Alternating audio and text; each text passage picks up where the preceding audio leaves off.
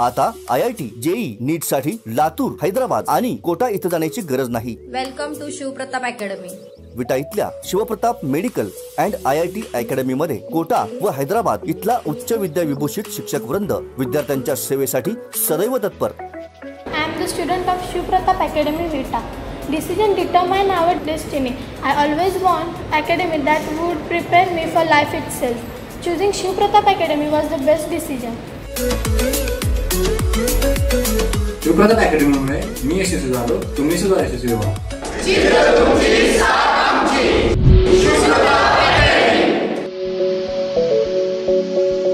नमस्कार, मी विजय ठोंबरे। आपण पाहताय वज्रधारी न्यूज। कचरा गाडीतून प्रेत नेले आणि जतमध्ये मानवतेलाच पायदळीत उडवले। सांगली जिल्ह्यातील जत शहरात 10-12 दिवसांपूर्वी कोरोनाने मृत्यू झाल्याच्या संशयाने एका तरुणाचे प्रेत चक्क कचरा गाडीतून नेण्याचा संतापजनक प्रकार घडला। मानवतेला काळीमा फासणारे हे प्रकरण नेमकं काय आहे ते जाणून घेण्यासाठी वज्रधारीच्या टीमने या प्रकरणाचा ग्राउंड रिपोर्ट केलाय। पाहूयात नेमके काय आहे हे प्रकरण।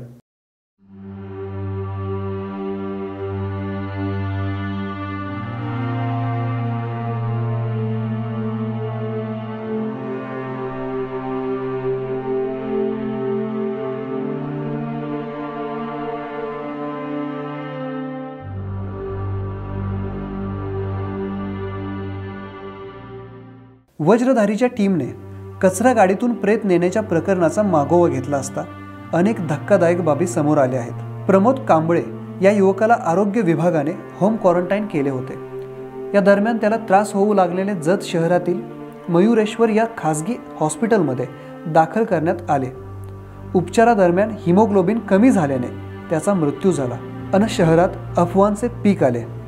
सदर युवकाचा कोरोनाने मृत्यू झाल्याची अफवा ब्रेकिंग न्यूजचा रोग झालेल्या एका पत्रकाराने पसरवली आणि त्यानंतर जे घडले ते माणुसकीला व मानवतेला काळीमा फासणारे होते, मानवी हक्कांचे उल्लंघन करणारे होते। संशयाच्या आहारी जाऊन जत नगरपालिका प्रशासनाने सदर युवकाचे प्रेत कचरा गाडीतून नेले आणि त्याच्यावर कसेबसे अंत्यसंस्कार केले। विशेष म्हणजे त्या युवकाच्या घरच्यांनीही पाठ फिरवली, तेही त्याच्या अंत्यसंस्काराला आले नसल्याची माहिती जत पालिकेचे मुख्याधिकारी अभिजित हराळे यांनी वज्रधारीशी बोलताना दिली। जत पालिकेकडे शववाहिका किंवा दुसरी कोणतीही ॲम्ब्युलन्सही उपलब्ध नसल्याचे मुख्याधिकाऱ्यांनी सांगितले। पण हे एकूण प्रकरण पाहता यात अधिकाऱ्यांचा बेजबाबदारपणा व असंवेदनशीलता समोर येते। पालिकेकडे शववाहिका किंवा अन्य कोणतीही ॲम्ब्युलन्स नव्हती तर पालिकेची इतर वाहने का वापरली गेली नाहीत?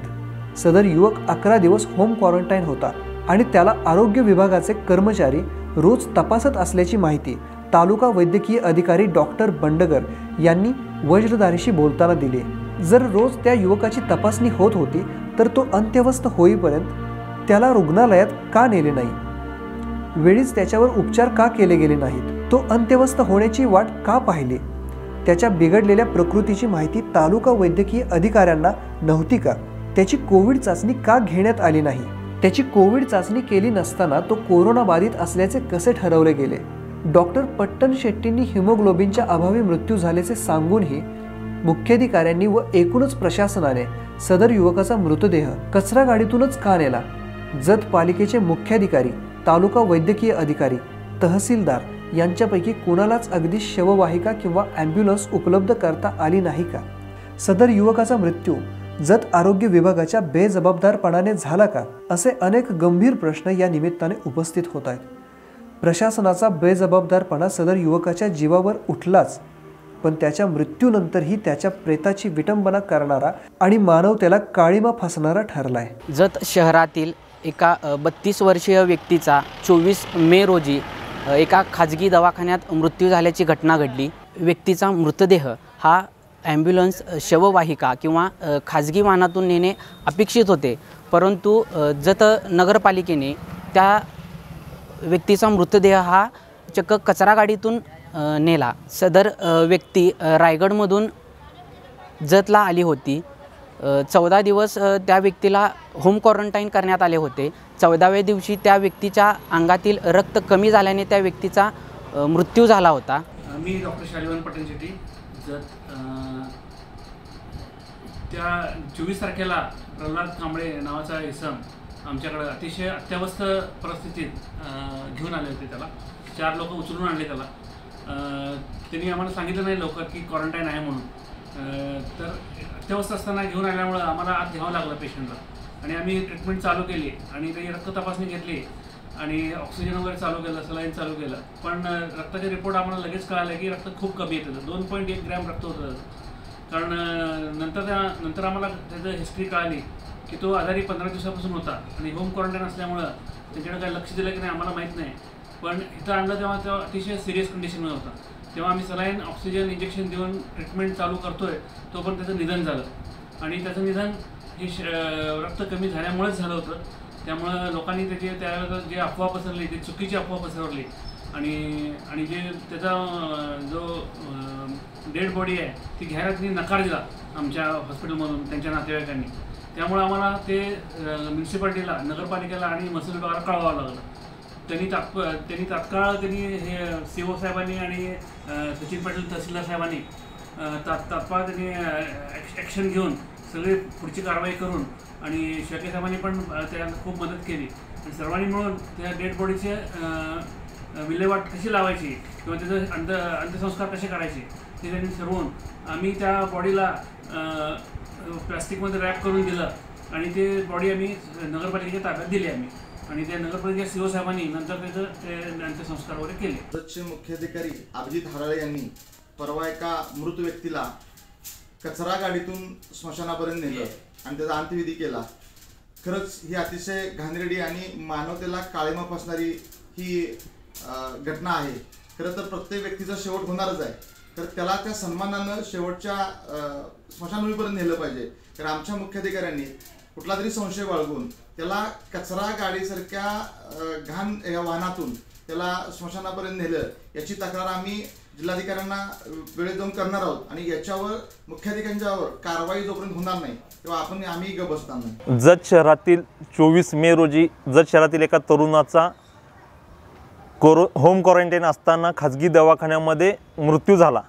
मृत्यू झाल्यानंतर जत आरोग्य विभागानं हा कोरोनामुळे झाला नाही असं घोषित केलं.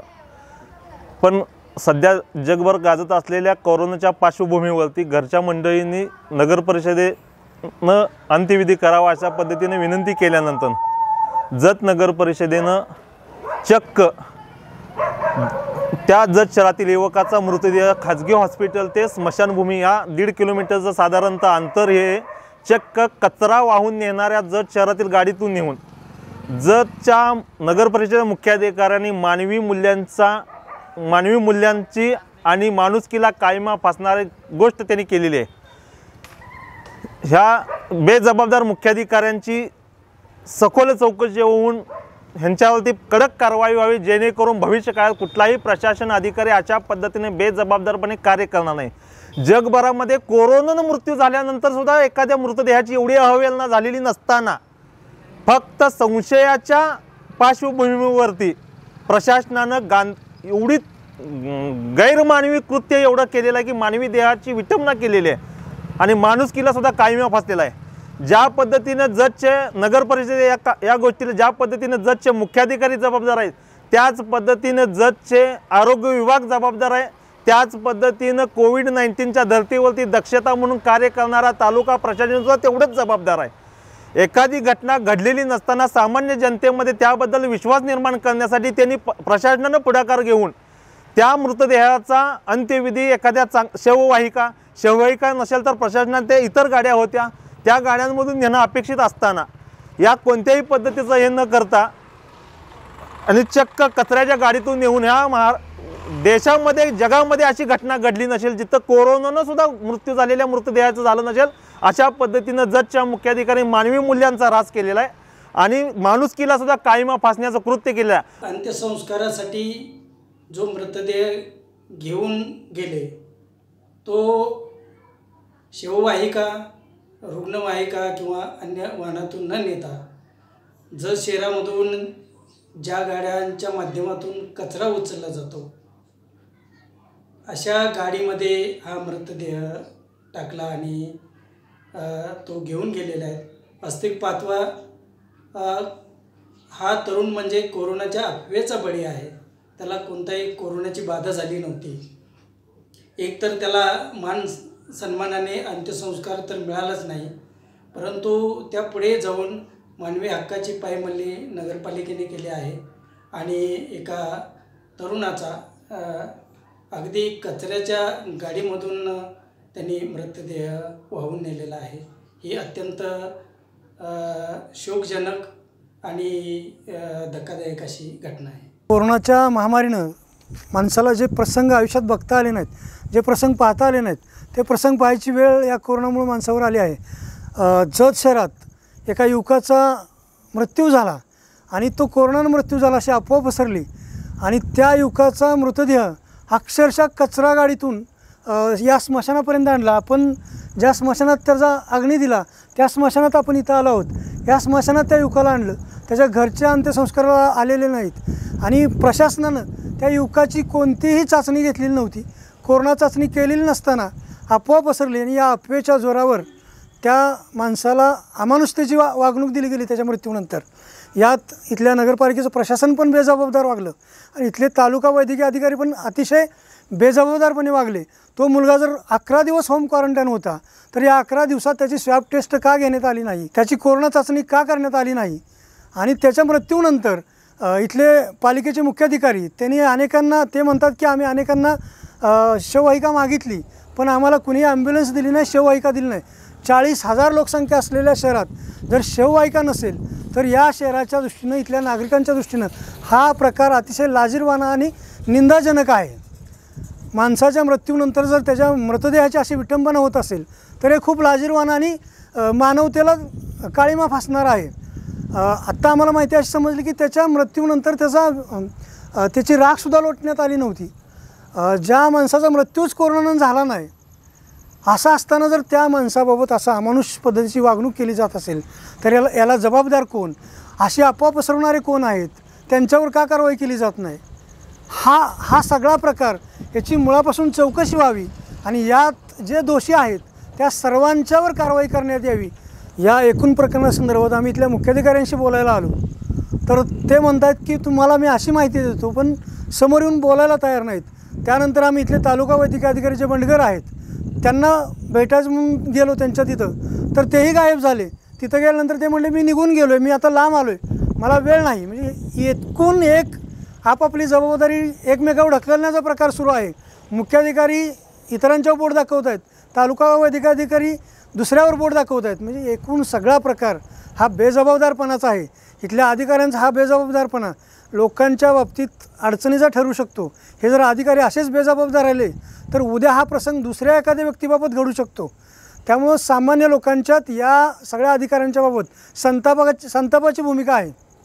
शुभ कार्याला अविस्मरणीय करणारे आणि नात्यातला जिव्हाळा जपणारे जय माता दी मंगल कार्यालय. प्रशस्त hall, lawn, dining hall, वधूवर rooms, guest rooms, प्रसन्न वातावरण आणि रस्त्यालगत असलेले विट्यातील एकमेव मंगल कार्यालय जय माता दी मंगल कार्यालय. प्रोप्रायटर अण्णा सुबराव शिंदे. आमचा पत्ता तासगाव रोड, ग्रामीण रुग्णालयाजवळ, विटा.